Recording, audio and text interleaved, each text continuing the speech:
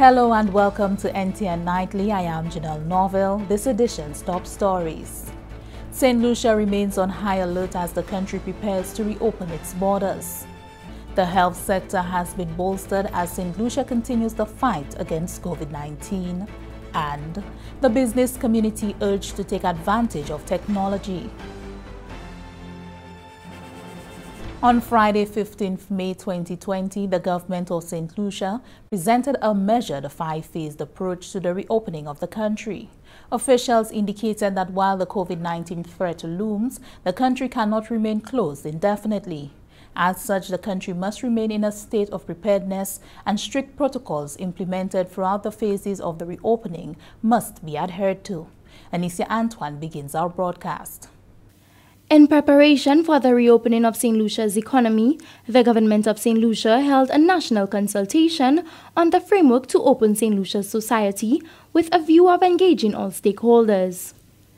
The framework highlights 5 stages with strict protocols that have been established for the various businesses and organizations across each sector so as to ensure that the threat of COVID-19 and its spread is minimized. Chief Medical Officer Dr. Sharon Belma George, highlighting the importance of adhering to the protocols, indicated that Saint Lucia remains on high alert given that the threat of COVID-19 persists. Dr. Belma George emphasized that the country should remain in a constant state of preparedness. The reality at this phase is that we have to be prepared that as we get cases, ensure our system is aggressive enough to identify them and to also manage them. So our expectation is that we have recurring low epidemic waves, as is seen in a lot of the country, the region, avoid the possibility of a large epidemic wave as we see in some countries within the international zones. But we, St. Lucians, we have to be prepared to live safely with COVID-19 at this point. The Prime Minister of St. Lucia, Honorable Alan Chasney, stated that plans are currently being put in place by CARICOM to facilitate the opening of borders across the Caribbean. The Prime Minister explained that although the borders will reopen, St. Lucia's tourism source markets may still be facing restrictions on travel. We believe genuinely that through testing, we can significantly reduce the risk. And so we have to anticipate that very soon that there will be a rapid test that globally is accepted, that at least can reduce the risk of a person having COVID before they travel. And certainly we must continue with the protocols of taking persons' temperatures, watching persons' behavior, and at the same time making sure that if in fact they show any symptoms, we have the ability to isolate them quickly. Reopening our borders also means that we must get our local population to have confidence in what we're proposing in order for them to be able to go and work in those places and know that they're going to be safe. Minister for Tourism, Information and Broadcasting, Culture and Creative Industries, Honorable Dominic Fede, explained the protocols being put in place to mitigate against the potential risks that may arise. We believe that we've got the protocols ready. So one of the main ones you would have heard is the fact that you've got to test COVID-19 negative before you can actually board. So we've made that one of the requirements in order for individuals to check in. So the list of protocols from the seating arrangements on the airplane to the taxi trip to the hotel to the number of buffets you're going to have in the hotel environment to the situation on property where staff will have to be wearing the various PPE protective gears, where you must have quarantine rooms, for example.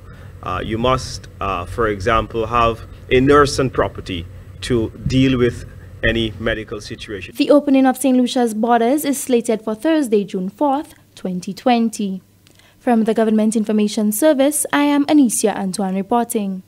Saint Lucia, as of Saturday, 16th May 2020, has recorded a total of 18 confirmed cases of COVID-19, and 100% of these cases have recovered, placing Saint Lucia at a 100% recovery rate for the second time.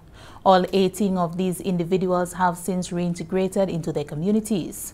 Prime Minister the Honorable Alan Chasney, speaking on the national television network NTN on Saturday, said that while the country has achieved a milestone, the COVID-19 threat remains.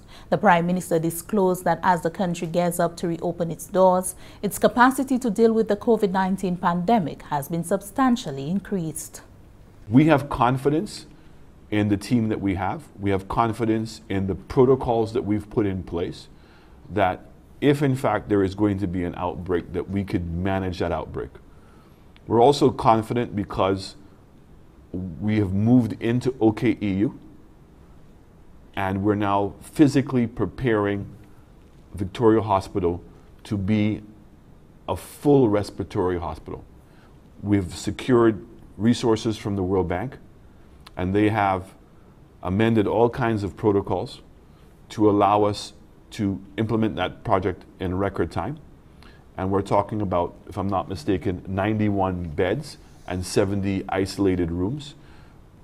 Despite the difficulty, and I have to say to you, the difficulty in getting and procuring PPE equipment, with the assistance of Taiwan and the assistance of many other countries around the world, we have been able to acquire our fair share of PPE, including respirators.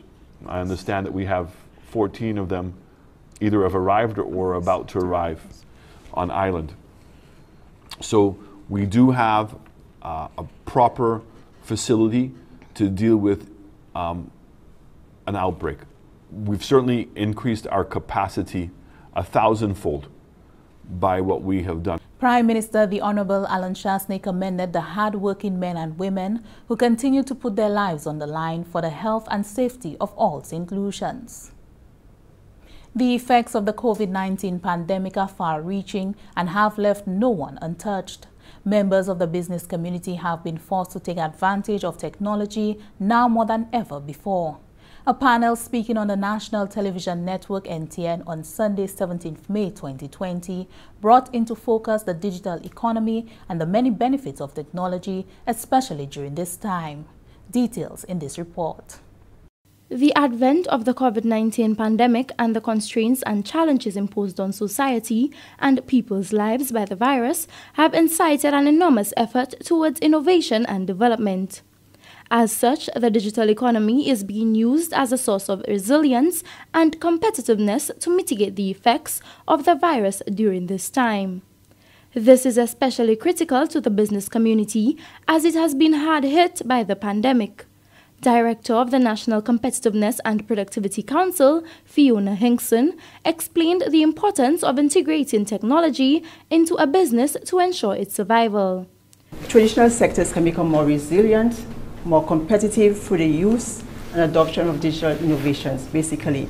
So with the digital transfusion that is happening across the globe, permeating every single sector within an economy, changing the way we live, the way we work, learn, socialize, and so on, the traditional sectors can become more resilient. So I believe they are intertwined. They do not, the digital economy do not exist in isolation of its own. It's basically used to improve processes. You have online banking, e-commerce, the online banking replacing long lines at the bank. You have e-commerce versus visiting a mall, manufacturing, automation, and so on. So the list goes on. So even post-COVID, I believe that we'll see even more acceleration, more transformation with the digital economy. Sherilyn Monroe's Gustav, Chief ICT Officer at the Division of Public Sector Modernization, encouraged individuals to take advantage of the opportunities arising from the digital transformation. This is no longer the status quo going forward. Absolutely. You cannot depend on the traditional economy alone. You need to now invest in ways. So you, as an entrepreneur, as a business owner, etc., you may not have the skill set in terms of being able to promote your goods and services online, but there are certain companies or different options that you can avail yourself to in terms of providing, of having that digital presence. So the threat is only if we don't try to change. If we stay rooted in the old ways, then of course it would be a disruptor, as you indicate, and we will stay behind. But if you really want to catch up, the world is moving ahead. I think COVID has shown us the world is moving ahead. There's no turning back at this point. The Chief ICT Officer noted that the Division of Public Modernization is currently in the process of updating the national ICT and sectoral policy. We've engaged the private sector, all the different sectors, in terms of contributing and providing that guidance in terms of how they see ICT benefiting them, their sector. And we're going to use this to come up with this national ICT and sectoral policy that we're going to then use in terms of guiding the government in terms of the different programs, etc., that can be developed for especially the persons like entrepreneurs, persons who really don't have, they don't know how to move forward into this digital economy. According to the Digital Economy Report for 2019, the digital economy accounts for approximately 39 million jobs globally, and the digital deliverable exports amount to 50% of the global services exports. From the Government Information Service, I am Anicia Antoine reporting. In keeping with changes in international oil prices and government's application of the modified market pass-through petroleum pricing mechanism, the retail price of LPG 20, 22 and 100-pound cylinders has changed. The retail price of gasoline, diesel and kerosene remains unchanged. The price changes take effect from Monday, May 18, 2020. Gasoline remains unchanged at $11.50 per gallon. Kerosene remains unchanged at $7.15 per gallon. Diesel remains unchanged at $11.92 per gallon. The 20-pound cylinder decreased from $27.24 to $26.19. The 22-pound cylinder decreased from $29.96 to $28.80, and the 100-pound cylinder decreased from $158.31 to $147.71. The next adjustment of the retail price of fuel products will be on Monday, June 8, 2020. And this is NTN Nightly. Primus Hutchinson is up next with the NTN Nouvelle à Creole.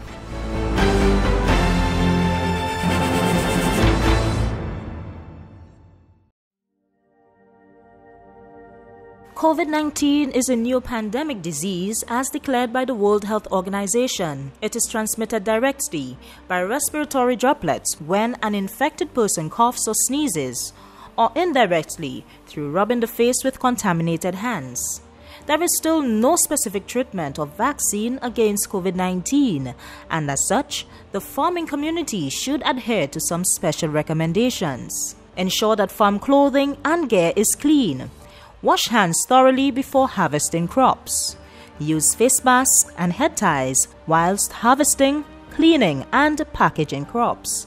Use all safety precautions when transporting crops to the markets and depots, such as handling crates and crops with only clean hands and covering sneezes and coughs with a tissue or the inner arm to ensure body fluids or droplets don't get on produce, and washing hands or using hand sanitizer after using the tissue. More than ever before, your important role as gatekeepers of St. Lucia's nutritional, health and food security should be taken seriously. When you exercise these precautions, you not only safeguard your health, but also continue to allow all St. Lucians access to freshly grown fruits, vegetables and other local crops. Remember, it is our responsibility to ensure our nation eats fresh, St. Lucia's best.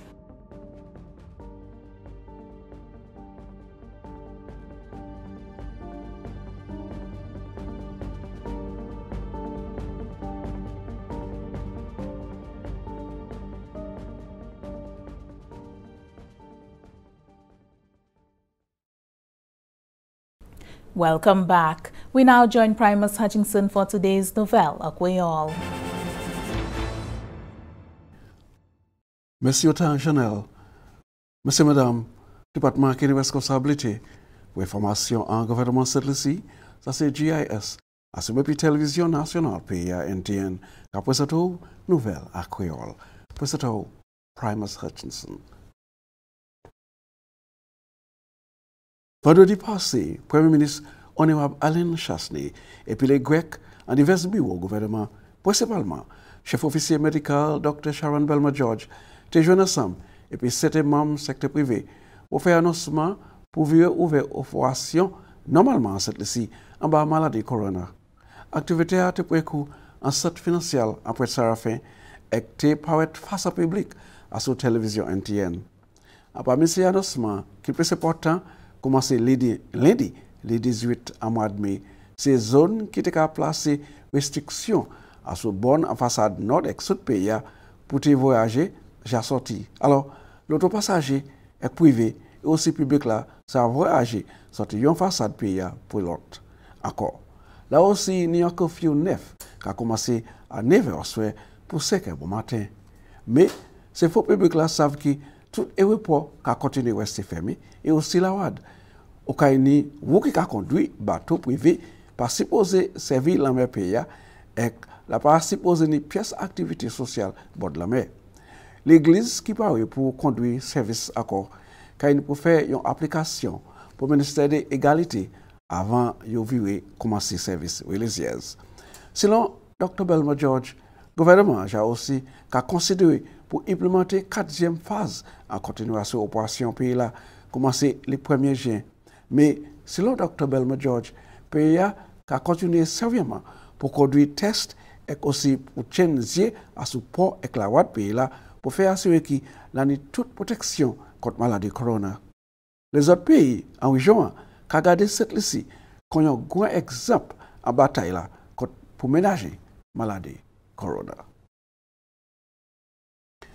En parlant de ça, le gouvernement a aussi annoncé ses places business, institutions et bureaux gouvernement qui ont en opération et tièrement en 3e phase pays là qui a ouvert opération. En ces places-là, qui ça a commencé l'opération depuis lundi le 18 en mois de mai, c'est service santé, service docteur, service l'hôpital, pharmacie, magasin des affaires médicales, place business qui a vend sweet drinks, service manger, la pêche, avec les femmes et bien les cultivateurs, opération de l'eau et service courant, télécommunication, sanitation, service pétrole, garage et service business loto, business qui a vend outils et matériaux pour divers l'État et travail caille, service financier et opération caille l'audience et service loi et justice. L'autre business qui n'a permission pour opérer mais à bas plus direction, c'est opération bord de la mer, place d'exercice physique, opération de sport, opération des places médias, business pétrole, boutique, business mall, les agences gouvernement et les établissements religieux. Ces places business là, quand il pour faire une application pour le ministère qui place business yo ka répondre pour trouver autorisation pour opérer. Bureau des affaires santé, le ministère de la Santé, j'ai fait un appel à crier à ce public pour continuer pour observer qui est en place pour protection de maladie corona. Nous voyons des questions à ce NTN. Officier en bureau sala Mme Naomi Granderson expliquer la significance de ces work sala pour la santé publique là et faire comprendre que le pays a ce conflit toujours et que les gens supposés rester en caillou. 6 pieds de distance de l'un à l'autre, service sanitizer, laver la main et puis de l'eau et savon en parmi l'autre. Mais il y a aussi qu'à comprendre les membres publics qui ont expérimenté des difficultés de temps en temps. Mme Granderson a conseillé pour les gens qui ont caille pour chercher différentes façons pour rester actifs et pour changer cerveau à repos pendant que suivre ces ça là. Il s'est tué moun, il s'est fait moun malade, il s'est cause moun pour l'hôpital et ni ventilateur, il passe à point l'exploration. So nous savons ça. So qui ça qui solution distance là? OK? Distance social. Social, yeah. Parler by moun sous regarder sous stress. Faire routine le home.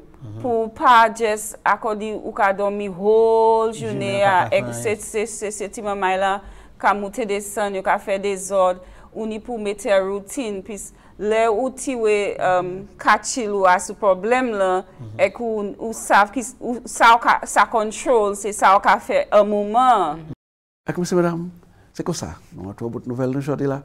Je vous remercie autant pour regarder. Je vous avoir une invitation pour je puis moi encore. Si Dieu conserve la vie, nous allons présenter l'autre nouvelle à Koyola. Après ça, on va vous présenter au Janelle. Merci, Appeal Primus. And that brings us to the end of NTN Nightly. Join us next time at 7 p.m. with a repeat at 7 a.m. You can also catch up with us anytime on the Saint Lucia Government Facebook page or YouTube channel. I am Janelle Norville.